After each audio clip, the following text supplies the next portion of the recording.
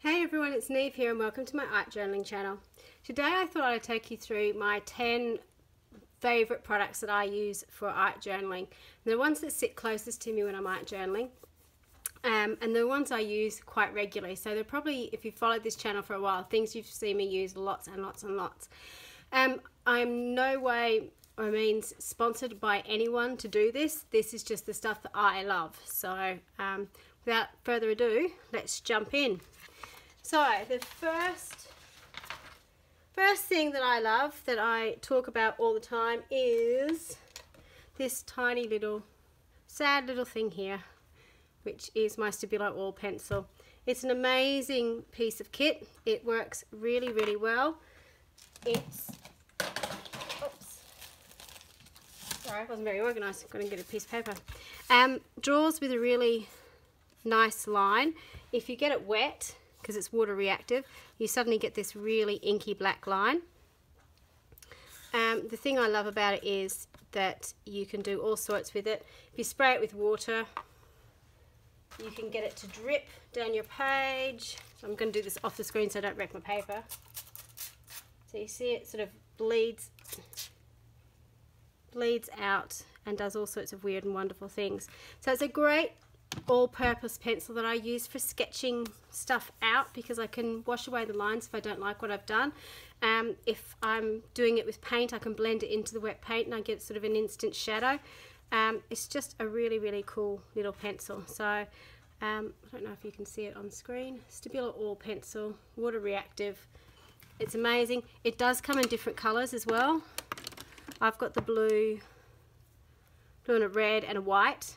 I think it comes in greens and yellows and stuff as well. They're fantastic. And just as a little add-on to that, which I've only just come across, by the same company,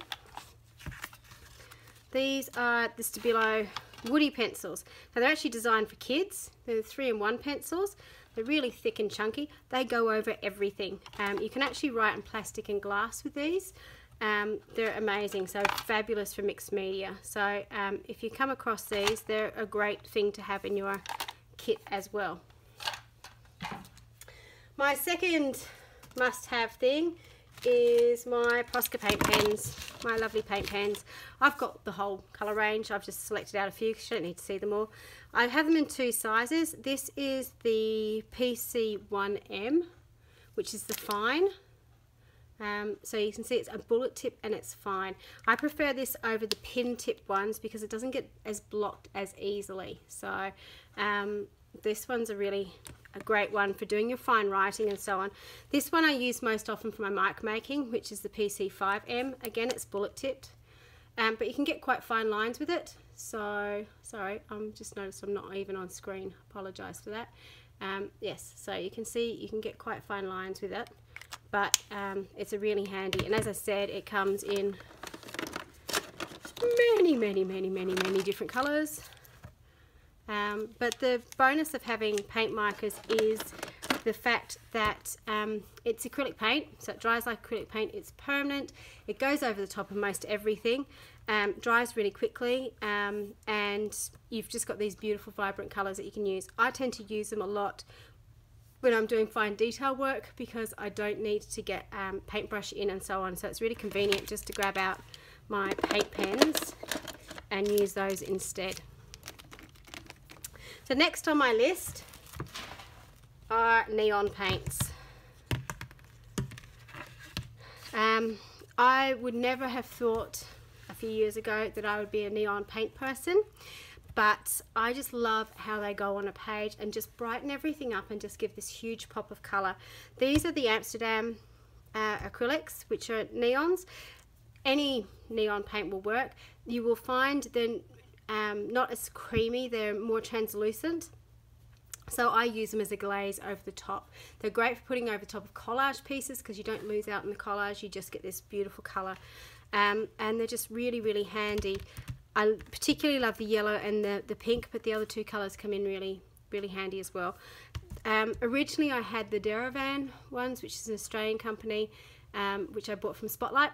they work perfectly, but I came across these ones and they're just fabulous. So if you're looking for them, it's Reflex Gold, Reflex Green, Reflex Yellow and Reflex Orange. So the Reflex ones are the neon colours. Next on the list is Gesso. Gesso. I'm not very particular about the gesso. I have to admit, this stuff's not brilliant. It's very plasticky, so the more you pay for gesso, the better quality you're going to get. But basically it's just a primer for your paper to seal it.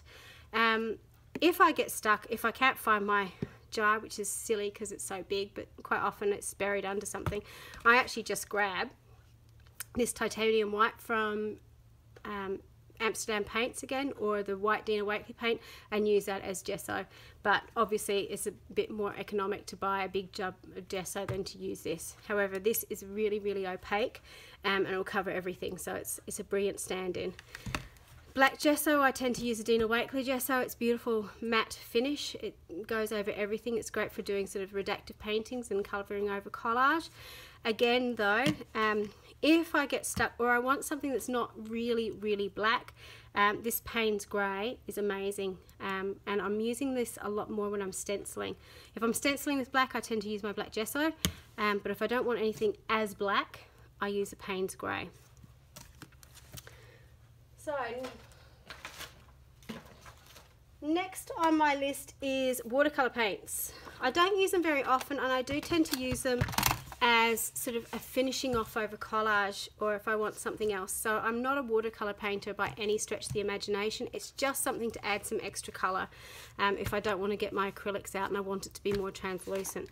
I tend to use the Jane Davenport Bright set just because I really love bright colours. So I really like this set and the colours in it. I also love, these are handmade watercolours from Rachel Beth Designs on Instagram. If you ever get an opportunity to get some of her paints and you love watercolours, they are amazing. This set, which again I never thought I'd actually use, is the one I probably use most often, with the neon colours. This is more like a gouache paint. It's a little bit more opaque than usual watercolours, but you can see they've just got the most gorgeous shimmers. Where is it? Just trying to find it. This is the first set I got, and I got it watching James Luke Burt Creative, and I really got it for this colour, the Copper Candle, and it's just magic. So that's this one. It's looking a little bit empty compared to the rest of them, so yeah, so they're amazing. I've just repurposed a Jane Davenport tin to put them all in, because they come in their own cute little tins, but I just wanted them all together. So that's my watercolours. Next, I was going to leave this to last, but I'll get into it now, because those of you who follow my channel know this about me. I could not separate this out in any way, shape or form. I just love everything that Dina Wakley touches. So her acrylic paints are the ones I tend to use the most. I've picked out my 3 favourite colours, but I've got all the range. Unfortunately, they're discontinuing the large bottles, the 2-ounce bottles, and going with this little tube. Now, to be perfectly honest, this goes an awful long way. I've, finished 1 or 2 of them, but still a lot of them have got a lot of paint in them. So they are very deceiving. You do get a lot of paint for your money. But if you do come across these and you found a colour you like, I would highly recommend you try and get these ones. So her paint is amazing. It is a matte finish, but they're beautifully bright, gorgeous colours. Next is her stencils, and again, before I sort of started into this, these are sort of stencils I would never have looked at or thought about as being useful. They're just odd geometric shapes, and you just think, well, what would you use them for? But they're the ones I go to most often because they've got beautiful patterns, and I suppose a lot of my work, I like to have the patterns in the background, not focal images. I want to have that texture and pattern in the background. So you can see that they are well loved. They're fabulous for using on your gel prints and stuff and doing in your backgrounds. So her stencils, her stamps, again, I started off in this game stamping 30 years ago now, and these are the stamps I go to most. I've got them sitting up next to me because they've got the beautiful graphic images I can use in the background, the gorgeous text, because I love using text. She's got these beautiful drawn line shapes and fantastic words that sort of fit along with the art journaling and the mic making stamps. So the things that I use really regularly, I can put paint on these, I put ink on these, they just go over everything. So it just fits in with my style, and I really enjoy using these. The other thing that I really enjoy using, this is the brand new Collage papers, but are the Collage tissues that she's released and the Collage words, and I use them a lot. I've found with art journaling that having something like this that I can make almost translucent and make it disappear into the background works really well, because it blends everything together and makes it look seamless.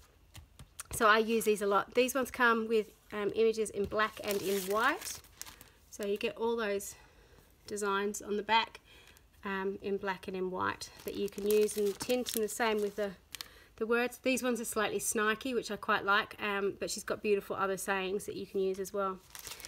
The last thing is her journals are amazing. They're some of my favourite to use. The reason I like this one is because it's a bit of a challenge to use. It actually comes with 4 different substrates in it. So you get this watercolour paper. Now, while it's watercolour paper, it's not actually watercolour paper I would watercolour on. It's great for doing mixed media and acrylics on. It's not brilliant for watercolour unless you prime it first. You get canvas, and just be aware that the canvas, just try and find canvas, the canvas does shrink when you paint on it. I don't mind that. I know that really bugs some people that they don't have the nice page, but you just need to be aware it will shrink.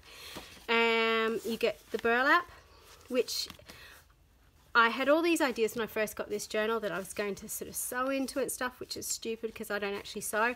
I think I've sewn or tried to embroider on one page and just gave up. But it is lots of fun to use. I don't tend to use it like this. I know a lot of people sort of staple onto this and make beautiful collages on it. I actually tend to cover the burlap with some tissue paper. You can sort of see tissue paper down here, which fills in the holes, so I can paint over it without it seeping through to the other side, but I still retain the texture. So it gives me a more textured page like the canvas. The final substrate that's in here is the craft paper, the craft cardboard, which you can use as well. So it's a fun size, and the thing I also love about it is the perfect size for me. This is my perfect size journal. It's not too big and it's not too small. The last thing, she has released these little journals too, which I'm addicted to. I think I've finished 4 of them, and I've just started my 5th one. So, have I started this one yet? Not yet. I must have just put paint in it for some reason. Yes, so it's just a perfect little size. This paper is a lot thicker. I don't know if you can see that. So it is actually really, really good for doing watercolours. I don't know if I've got just a watercolour page in here. This one. So it actually takes the watercolour really well. So if you want to watercolour, I would suggest getting this smaller journal. The other thing that she's released, apart from a washi tape and stuff, is this Collage Collective, which is all of her artworks that you can cut out and use in your own artwork, which I love. So that's been really handy. So yes, it's definitely not sponsored, but huge Dina Wakley fan. Own pretty much everything that she's produced and love it dearly. I'll grab all this stuff out of the way.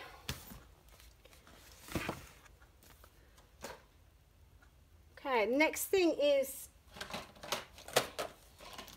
inks. Lots and lots and lots of inks. So obviously if you're doing stamping or mic making, you want to have some way of putting that onto the page. I use for most of my black ink stamping the VersaFine. I find it's really great. It's an oil-based ink, it's a permanent ink, so it goes over everything, it dries and it dries permanent. The archival inks are just like that as well, except they come in lots of colours. The Versifine comes in lots of colours too.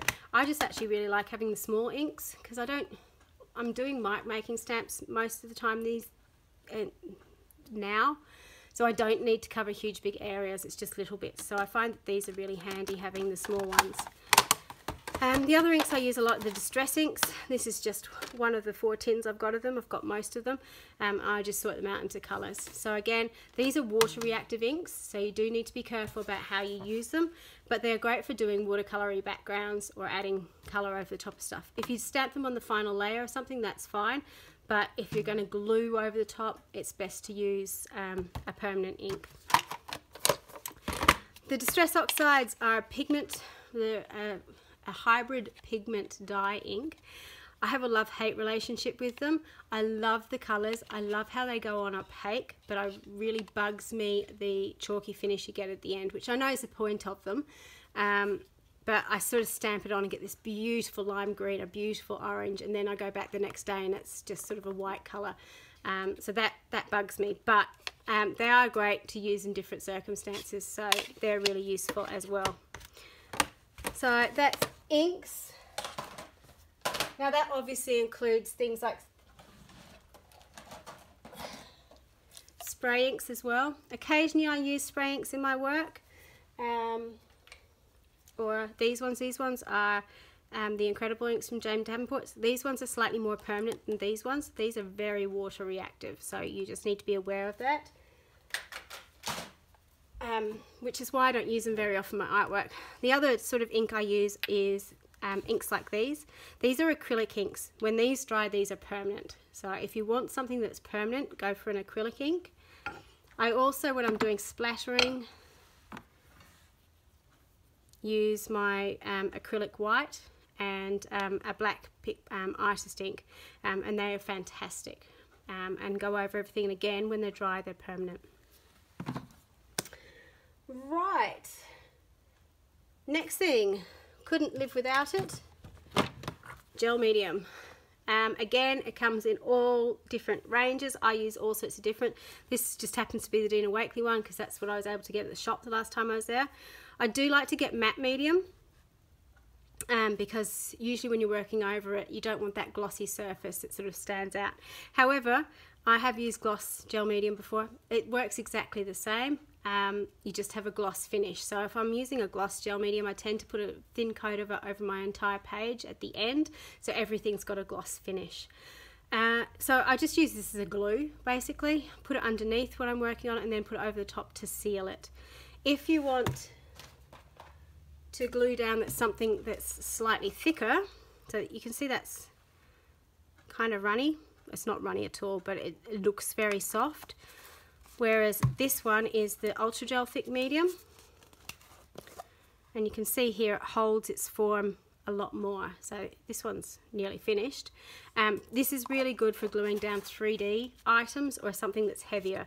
So if I was gluing down metal embellishments, I would use my Ultra Thick. If I'm just gluing down papers and tissues and so on, I use my soft gel medium.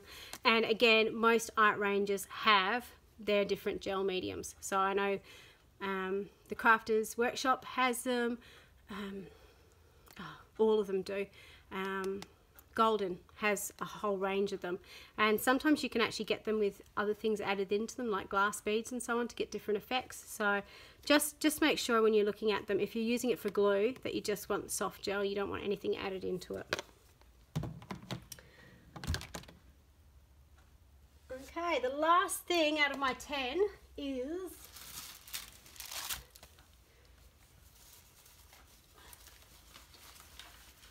just bear with me. Yeah.